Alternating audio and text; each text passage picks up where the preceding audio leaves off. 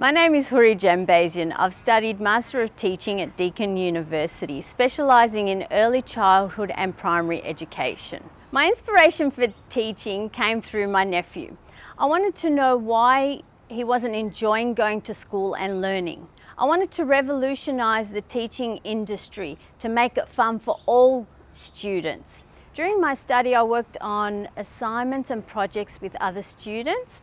During my teaching experiences, I worked closely with my mentor teacher. Digital literacy has been included throughout my work experience and studying. My work experience includes being in the IT industry for over 10 years, and while studying, I've set up a portfolio and a website also. I want to motivate and stimulate children and be their voice. Primary teaching is a career for me.